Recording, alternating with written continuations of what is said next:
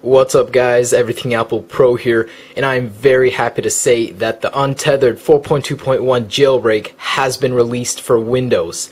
Now this is Greenpois0n RC5, and it's just been released for the iPhone 4, the 3GS, the 3G, the iPod Touch 4th, 3rd, and 2nd gen models, as well as the iPad. It does not matter if it's an MC model, new or old boot ROM, or if you don't have your SSH saved. This works for 4.2.1 again, and it is a very fast jailbreak. Now I've already tested it on a couple devices and it works great, so go ahead and go to greenpois0n.com. And mine's being a little wonky right now, it's not loading, but I'll try and get a mirror link in the description as well. So once you've got that downloaded, get Greenpois0n on your desktop and go ahead and open it. Now before we begin, I want to mention that this is an untethered jailbreak, meaning that you will not have to use a computer to reboot your device if it turns off or the battery dies. And you will not lose any data, so if you're going through with this, you're not going to lose anything. All it does is untethers your device and installs Cydia.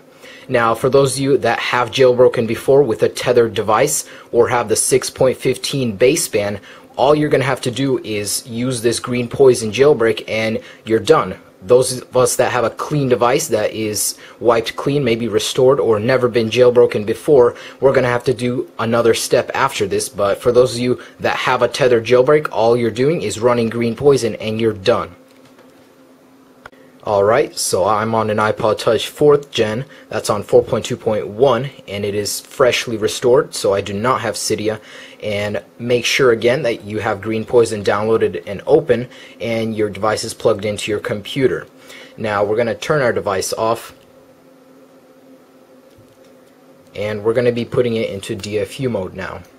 So we're going to press prepare to jailbreak, and in 3, 2, 1, we're going to press a power button. So here we go. Power button for 2, 1, combined with home button for 10, 9, 8, 7, 6, 5, 4, 3, 2, 1. Let go of the power button and continue holding home. Now again, I'd recommend that you hold your home button throughout the jailbreak, as it does help. And then we're going to click jailbreak. Now your device may flash and eventually you'll have a bunch of letters on it, so this is all normal, just stay with me.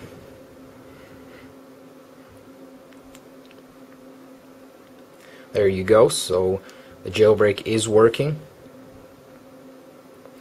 And here we are on the text.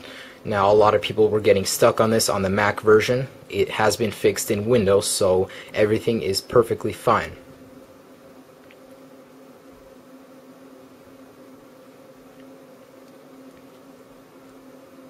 Now I'm just going to let Greenpois0n run here, and in just a second we're going to get to the verbose boot or jailbreak, and you'll be able to see it working.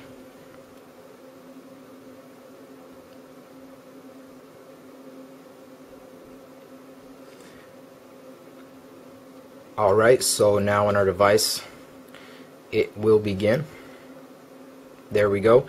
So this will take a little bit. I will be right back when it's done. Hopefully we will be able to reboot our device untethered on 4.2.1.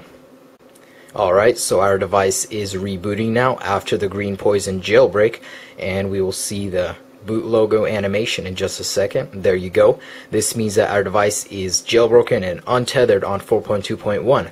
So my iPod will reboot right now, and I'll be right back. Okay, so here we go.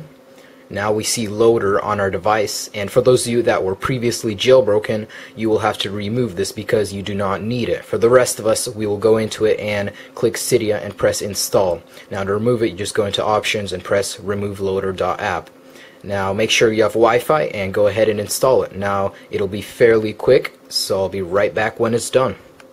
After it's done loading, it'll reboot, and there you go. You have Cydia on your 4.2.1 device, and it is untethered. So a big thanks to the Chronic Dev team that made this available to all of us. Really hope this worked for you, and enjoy your untethered jailbreak. This was Everything Apple Pro. Please comment, rate, and subscribe, and enjoy your jailbroken device.